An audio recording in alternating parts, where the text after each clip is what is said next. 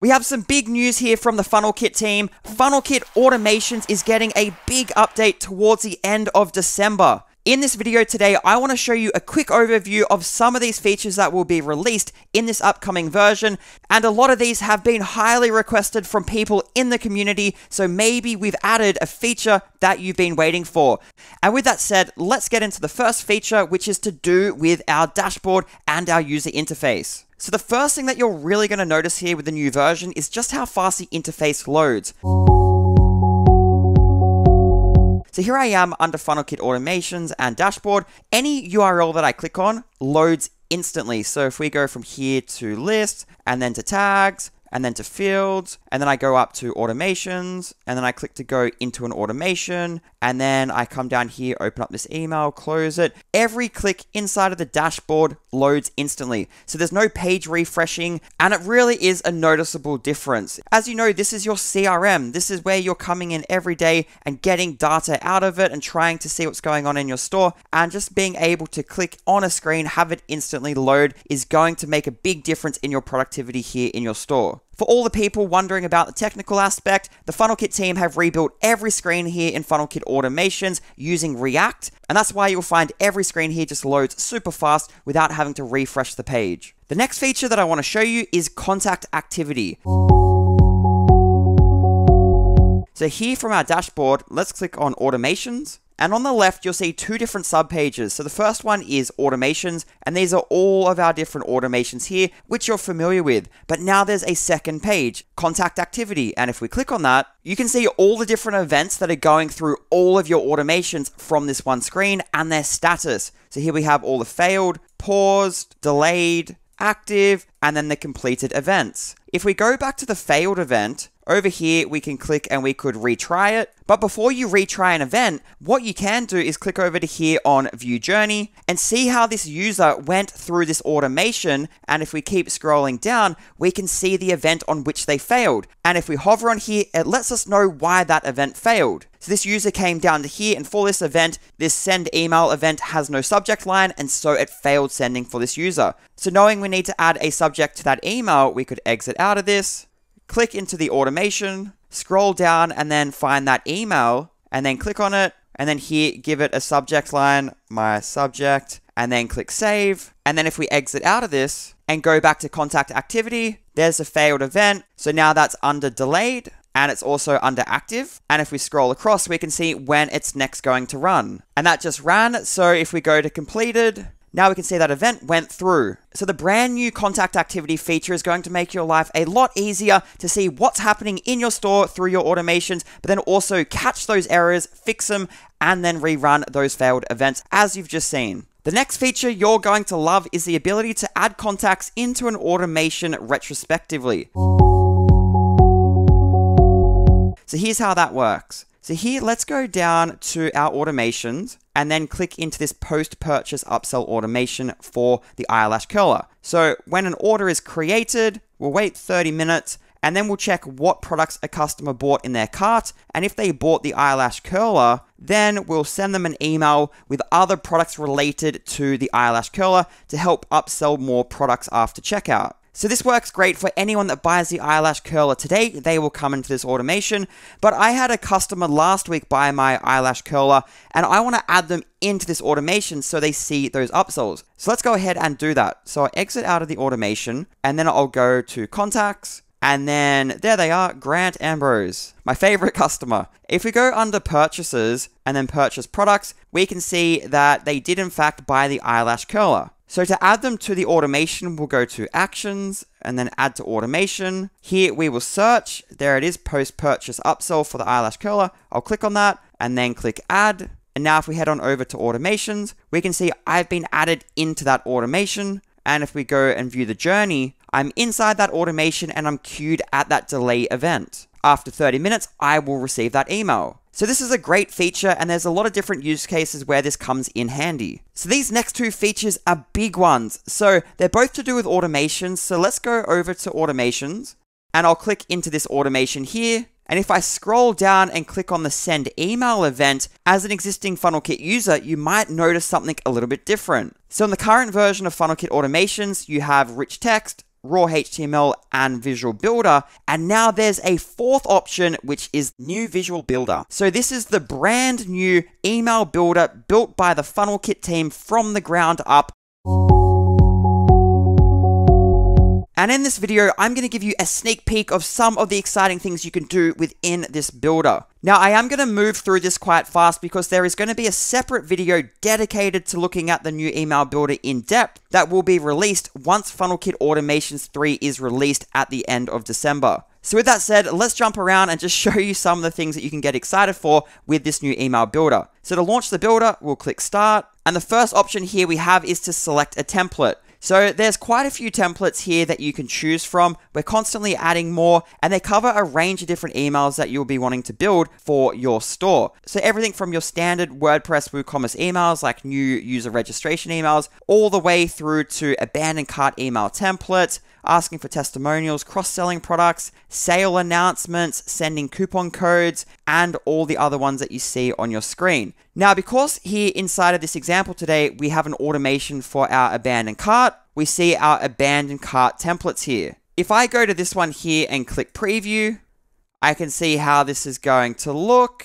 And when I'm happy, I can click import this template. And now that loads the new email builder. So this is the interface that you are going to grow to love the more you play around with it and the more emails you build. If you've ever used a page builder, it's very similar to that. You have your structure over here, which is your rows and your columns and your sections. You drag from the left over to the right, and then inside of there, you add your blocks inside of that. And it's all inline editing, so let's just say I wanted to make this bold. I could come down and make that bold, increase the font size. I could go and center that text there. I can change the font family. All the things that you'd be wanting to do for your emails is all possible here in this new email builder. Now, the styling, that's quite straightforward, and I think you'll get adjusted to that very fast if you've been using this existing visual builder. But where this new visual builder really comes into play is the powerful blocks that you get access to. So over here, we have some WooCommerce blocks here. And these are intelligent blocks, meaning that these will change based on the automation and the trigger that you've used for the automation. So if we were to save this and then exit out of this and close this down, up the top here, this automation triggers when a cart is abandoned. So when you go and build your emails inside this automation, because it knows that you're building emails based on a cart being abandoned, under WooCommerce, we have a block here for cart items. So this is that one here in the template. If I click, this will list all the products in your customer's cart that they have abandoned. If we exit out of that, we also have the cart link, which is this button over here. If I was to drag that over to here, you can see this, when it's clicked, it's going to take your customer back to the checkout and repopulate their cart with their cart items. To show you another example, if we save this and exit out of this and exit and go back to our automations, let's just say we create a second automation,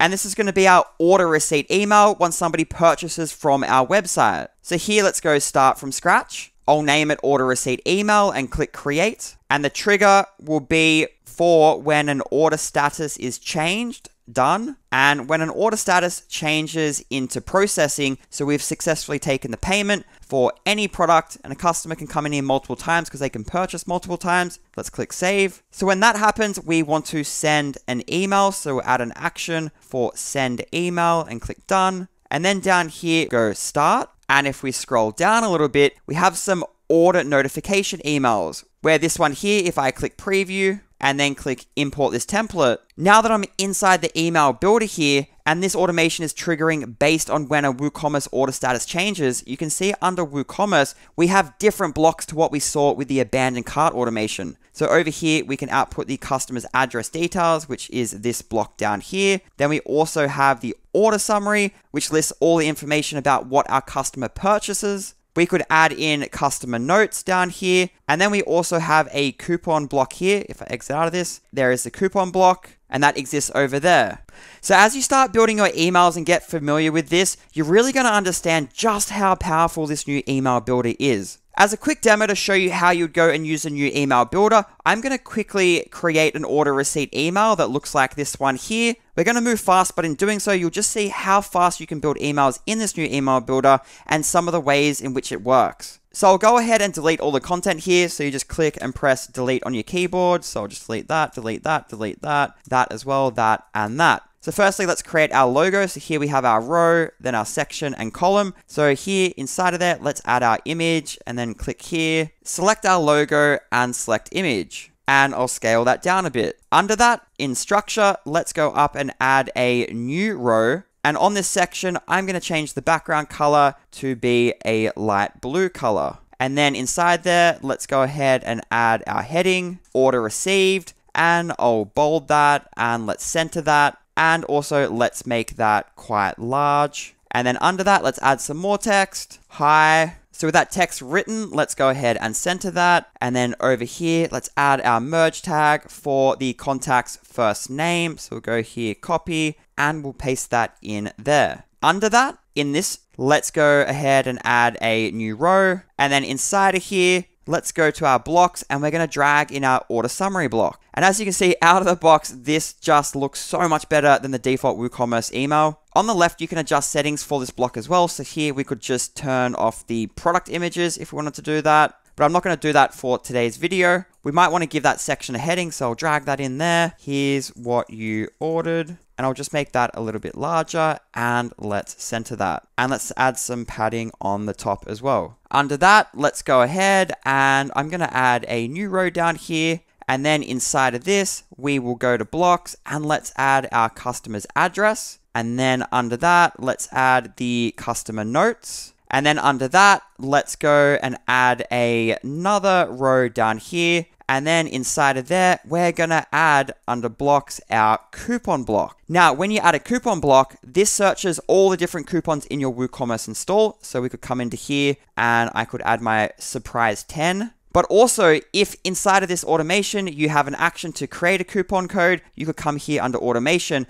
and then select that dynamic coupon, which would then output here for each user. I'm going to use the store-wide for this example, but you can see when I selected the coupon code here, it updated over here. And so we could go ahead and adjust everything. Again, everything is in line. It's so easy to use. Maybe let's give this a background color just to make it stand out a little bit more. Then on the coupon code here, let's change its background color to be white. Then over here under style, let's go to our button. And then down here, let's increase the padding on the top and the bottom. And then for the heading here, let's increase its font size and make it just a little bit larger. And lastly, I might increase the padding on here to 30 all the way around. And then under that, let's add another row here. And maybe we want to give people a coupon code and then let them know of some products they might be interested in. So here, let's go ahead and add a text element into here. Other products you might like, and we'll bold that. I'll increase its font size and then let's center it. And then under that, we could drag a product block into here. And then down here, we could choose products from a specific category or our best-selling products from our store.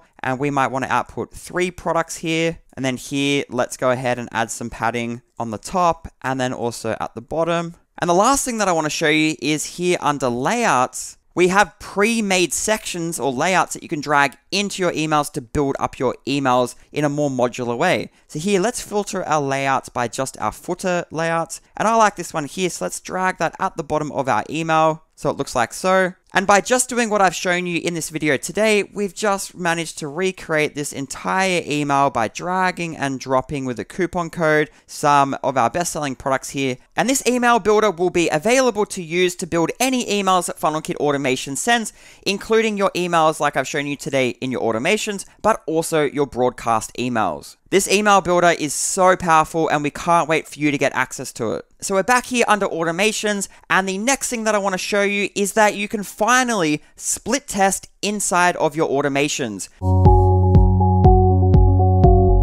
And I know a lot of people out there are very excited to hear that, so let me show you how this works and give you a bit of a teaser into how this not only works when you're setting it up, but some of the ways that you probably want to be using this inside of your automations. So here I have an automation for my abandoned cart. And if we click into it, when somebody abandons their cart, we wait 30 minutes and then we send them an email, wait 12 hours, send them another email, wait 24 hours, another email, then they end the automation. If we come right to the top and look at this first email here, something common that you'll want to be doing is A/B testing different subject lines to see which ones work better for your store. So to do that, you can now click the plus sign and use this new feature here, split path. If I click this, we can give it a name. I'll call it testing abandoned cart email 1 subject. And then here, we could add 2 or 3 paths. I'm going to select 2. You could write a hypothesis here. For now, I'm just going to click add. And now you can see we have 2 different paths here with our email under it. So let's go ahead and copy this email here and paste it under path A. And then I'll go ahead and copy it from here. And then let's paste it under path B. And I'll just remove this from there. And now going from the top, they abandon their cart, wait 30 minutes. Then they go into our split path, and then FunnelKit will send some people down path A, and then other users will go down path B. So here we could just keep the subject line as it is, but for the email here down path B, let's click and change the subject line. So your cart is saved. Maybe we want to add some urgency. So hurry, your cart is expiring, comma, their name, exclamation mark, and click save and close.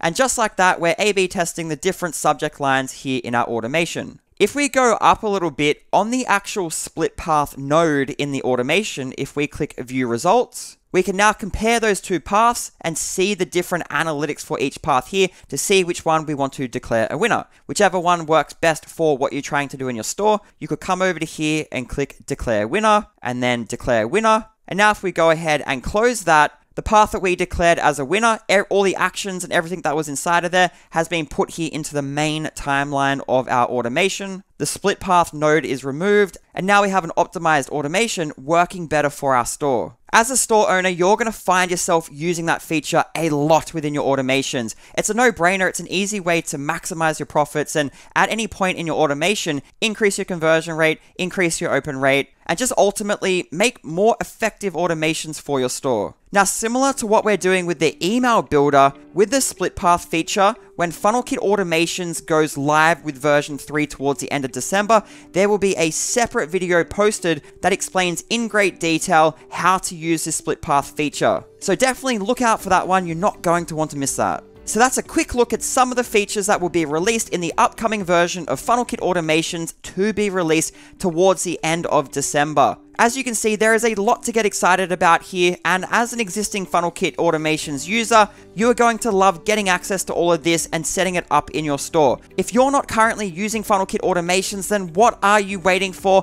Definitely head to our pricing page to see our current deal. There's quite a bit going on over here at FunnelKit during this holiday season, with some big releases all aimed at helping you maximize your profits with your WooCommerce store.